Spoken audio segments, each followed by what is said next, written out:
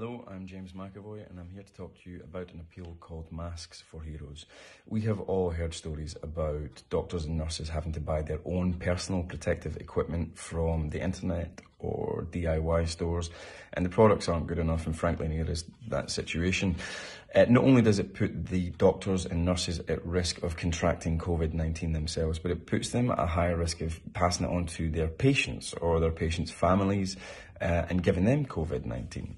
The situation is truly urgent and time is of the essence, but there is a worldwide shortage of PPE, personal protective equipment. So what have Masks for Heroes done? They have found a way to get more personal protective equipment to the NHS frontline staff using international sellers selling verified CE and EN verified equipment. Now that's important because it's the good stuff, it's the stuff that actually works. That means masks, eye protection, gloves, surgical gowns, and they can get it all here by air freight in 1 week.